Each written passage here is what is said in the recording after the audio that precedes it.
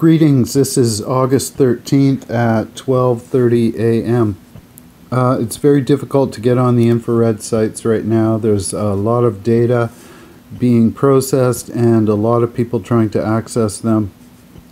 So with the help from a viewer, I was able to receive some screens through email. This is the fire perimeter and the active areas as of 10:39 p.m. PST, that's Pacific Standard Time. There's no significant change in the perimeter. However, the data is indicating intense infrared behavior within the central areas of the Elephant Hill wildfire. I'm going to move around to different areas of concern and just stop on them for a few moments so that you can pause the screen and look at the data indicated. Remember, we're seeing dots on a screen. This is over the last 24-hour period before the update, and those dots could be 500 meters to a kilometer distant from their actual intended source. This is the chasm. I can see approximately 14 indications of heat, approximately 3 to 4 kilometers southeast of the edge of the park boundary. Now we're looking at the area around Highway 99, Highway 97. I see no indications east of Highway 97. I also see no indications south of Highway 99. I am seeing some indication south of Maiden Creek and towards the power line area. Now we're looking at the Boston Flats region and approximately 5 to 6 kilometers west, and I am seeing a reduction in the number of hot spots we looked at earlier. Now we're going to the eastern flank and the encroachment upon the Dead River Canyon near the Hoodoos and southeast of Hyheum, and there is quite a lot of infrared and in random patterns, and remember that those dots you are seeing can be 500 meters to a kilometer away from their intended source. I'm now looking at the Loon Lake area and I'm not seeing any infrared heat indicated within 1500 meters of the lake. I am seeing 3 or 4 spots just northeast. I'm seeing a cluster northeast, approximately 2 to 3 kilometers away, another cluster 3 to 3.5 kilometers southeast, and a final cluster approximately 2 kilometers south of the middle of the lake.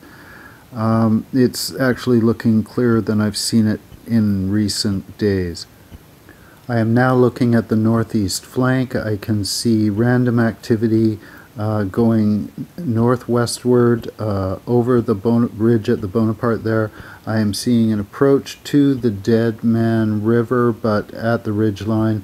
I am not seeing encroachment upon that. I am seeing a lot of activity around the western shores of Young Lake.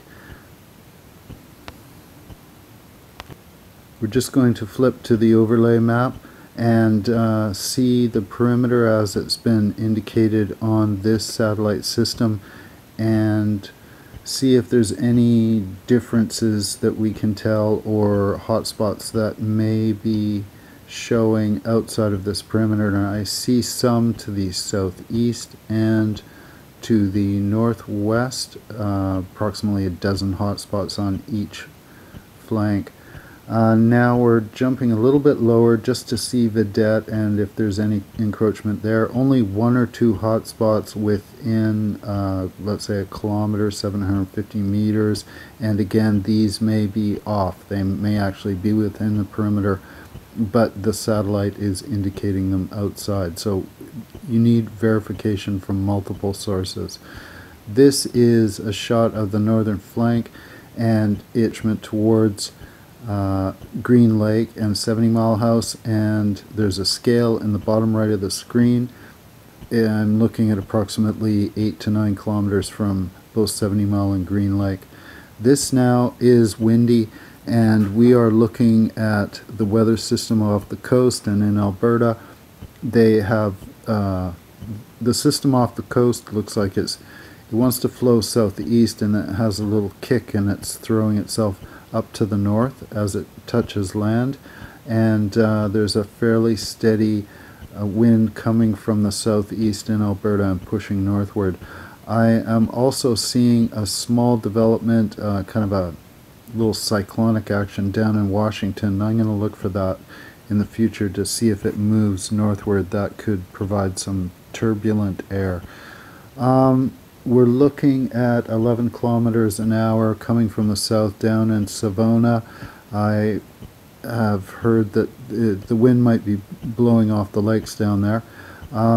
It can be varied depending on where you are. It's a large volume of air, and I'm going to suggest that it's trying to push its way through valleys and gullies in order to